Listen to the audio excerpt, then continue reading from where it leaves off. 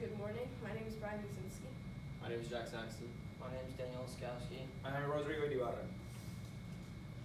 Our claim is lowering the voting age for federal elections will have an impact on voter participation in the elections. The environmental impacts about this decision: if the voting age is lowered to 17 years old, there will be millions of new voters for the elections in all the territory. In order to satisfy their needed, we're gonna need more voting stations and paper. This decision will make use to sacrifice a lot of new trees to get more paper and take more space. According to the Kids Counts Data Center, in 2018, here in the USA, we're about 12 million new teenagers between the age group of 15 years old and 17 years old. It's true that just the 17 years old can vote if this decision is taken, but there will be a new million of voters if the decision is taken. The voting paper is a small part of the paper wasted in the USA, that's true. But this certainly sacrificing more trees when this can be avoided is a better decision. Avoid excessive deforestation will be better for the environment and will be better for use economically. Okay, so I'm going to be talking about the ethical impact from the point of view of the section of the government ratifying the amendment. So ethics are moral principles that govern a person's behavior or the conducting an activity. So it's basically like the right or wrong of people's actions. And the 26th Amendment says that the rights of the citizens of the United States who are 18 years or older to vote shall not be denied or abridged by the United States or by any state on account of age. So this prevents age discrimination because it's basically saying that people 18 years or older can't be denied the right to vote. So this would affect the ethics of their decision because they have to think about all the possible outcomes and decide if it would be morally right and the people it would affect. And then gerrymandering is when a political group tries to change a voting district to create a result that helps them or hurts them, helps or hurts the groups that are against them. And this is something unethical candidates do in elections to help them get ahead. And if they're lowering the voting age to 17, the people ratifying it may be biased in their opinion due to the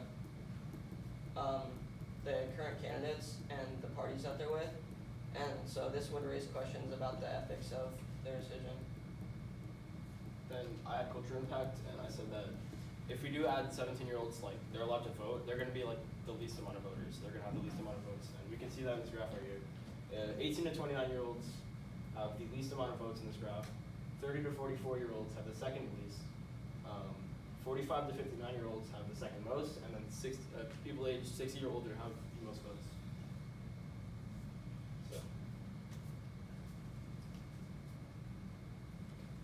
the 26th Amendment states that everyone 18 years old or older can't be denied the right to vote, no matter the race or their color. And what this does is it encourages people to become more informed and educated and involved in the political field. And this helps give more people a voice in the political field and can completely change how an election may turn out. The political impact of this would be that 17-year-old voters would be affected because of the poor decisions they make. Example of this is in The Revolution Will Not Be Fruitful by Heather Living, where it states, I also once drove my Ford Econoline van halfway to the forest before running into a ditch and realizing that it wasn't even a road at all. This is an example of a poor decision that this person has made, and this is a decision that could commonly happen during elections, that 17-year-olds make dumb decisions, and this might be Another is back sideline straight down on 9-2 before crushing through an entire ski line lift. This shows another dumb decision made by the exact same person, so it shows that it's not just once that they made a dumb decision, it's multiple times that they made decisions that could potentially affect an election. A historical impact would be if 17-year-old voters, if they'd have to pass another amendment to allow 17-year-old voters to be able to vote, and passing an amendment is a very long process. It requires a lot of people to go and check it, make sure it's good, make sure it matches. The 26th Amendment states that the rights of citizens of the United States who are 18 years of age or older to vote shall not be denied or obliged by the United States or any state on account of age. This shows that the 18th Amendment, or the 26th Amendment, allows 18-year-old voters to vote, and this is the most recent voting amendment that was passed, and this allows 18-year-olds to vote. Thank you. Thank you.